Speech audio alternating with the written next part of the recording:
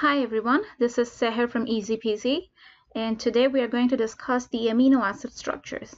I know I made the video on amino acid structures before, but some of the comments gave me the urge to make this video because I think there's still some confusion here, okay? And still, the structures I ask you to remember, if you put those structures in the exam, your examiner might not recognize it because those structures are not official structures. Those structures are made by me. So I will help you here. This is a complimentary video, tells you how to make the official structures by the help of the structures I ask you to memorize. Okay, now let's start. So the first amino acid is glycine here. I ask you to remember the greater sign attached with the amino group and carboxylic group, remember? Now what you need to do is, you need to memorize the structure, but in the exam, you need to put this alpha carbon separately like here, okay? Now carbon group belongs to group 4, so it needs to make 4 different bonds. We can see one bond is already made with the amino group and the other bond is already made with carboxylic group here, so I'm going to put it here, okay? Now carbon needs to get stabilized with 4 different bonds, right?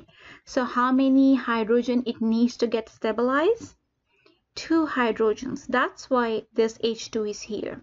Now this is the official structure for glycine. Okay, so you need to put this structure in the exam, not this one. This structure is only for you guys to remember the structure.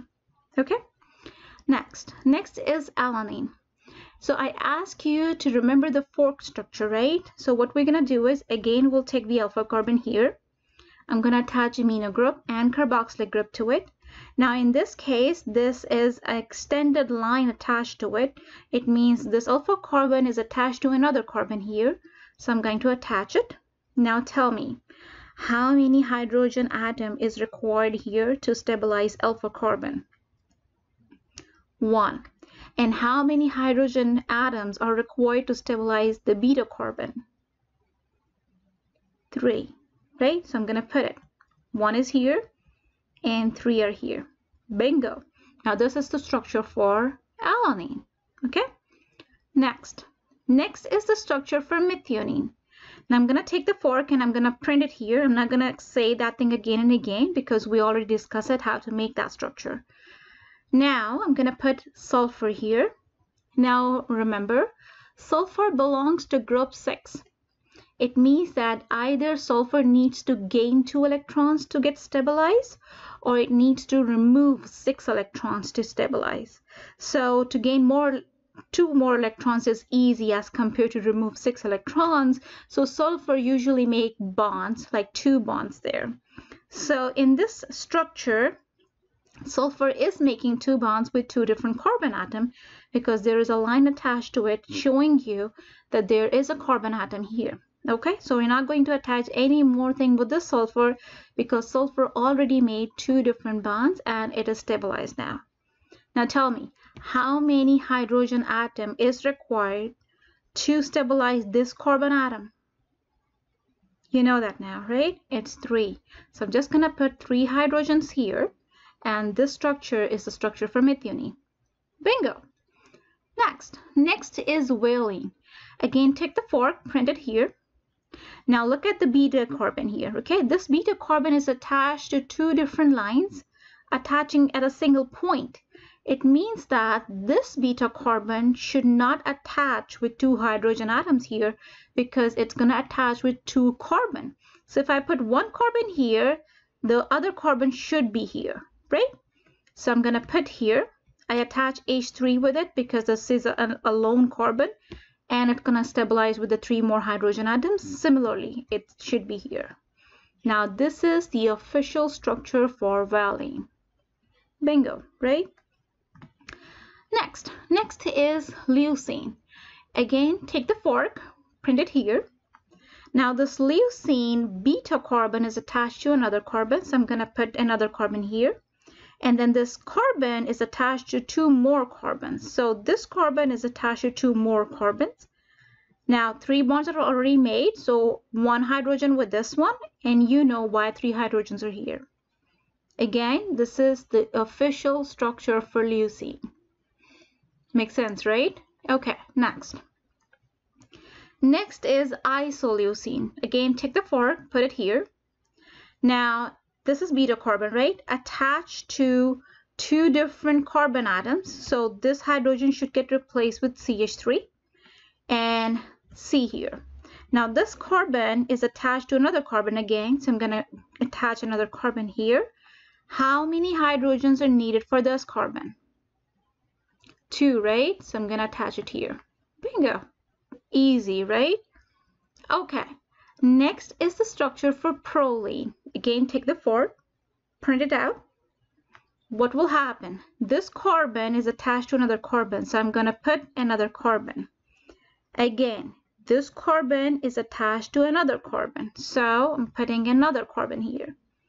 Now this carbon is attached to the amino group, so I'm going to attach it with the amino group here.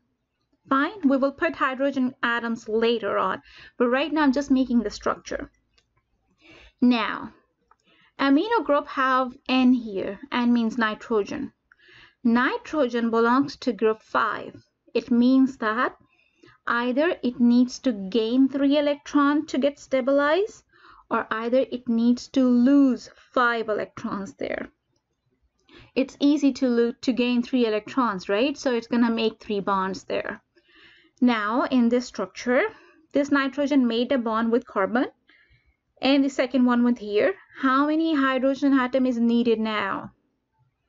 Only 1. So I'm going to replace this NH2 with NH only. Perfect? Okay, now fill up the hydrogen atoms. This carbon need, you know that, 2 hydrogen atoms here, and this carbon need again 2 hydrogen atoms here. So I'm going to put it here. Bingo. This is the structure for prolene. Okay? Next is phenylalanine. Again, you know how to make the fork structure. Print it out and just attach a benzene group with it. Again, this is the structure for phenylalanine. Easy, right? Okay, next is tryptophan. Again, very, very easy. You know the fork, print it out and attach this molecule with it. Easy, right? Okay, next is serine. You know what to do. Print out the fork, attach OH with it. Again, threonine, attach 1 more carbon atom. So I'm going to put the OH, I'm just shifting it from here to here because I need to attach carbon here. You don't need to attach carbon here. You can attach it anywhere, but I'm just making it more simple for you guys. So I'm going to attach CH3 here. Okay? Simple. Next, tyrosine. I think I don't need to tell you guys how to make it, right? I'm just going to print it now. So fork, attach with phenyl group here, or phenol, you can say. Okay, next. Asparagine, you know that. Fork plus the molecule. Next, glutamine. Do I need to tell you anything? Nope. Fork plus 1 additional carbon because this fork is attached to 1 more carbon. So this is the additional one. And attach this molecule here. Bingo, right? Next. Do I need to tell you anything now? I don't think so. There you go. Next. Okay, fork structure. Now see how many more carbon atoms we are going to add. So fork is here, right?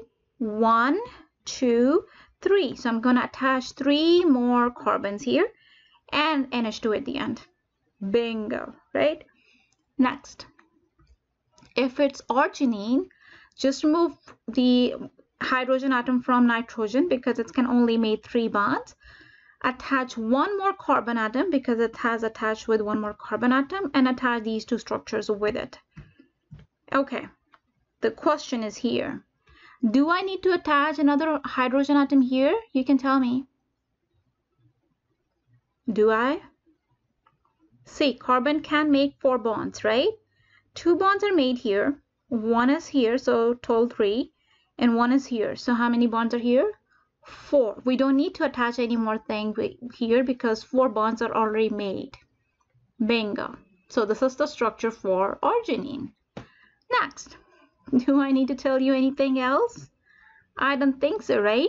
You guys now know that how to make the official structures with the structures I ask you to remember. So make the fork structure and attach this molecule with it. Thank you very much by watching this video. Now, please give me comments, because comments do tell me, do I need to make any more complementary videos with any topic that I already covered or not? Okay, thank you. Bye-bye.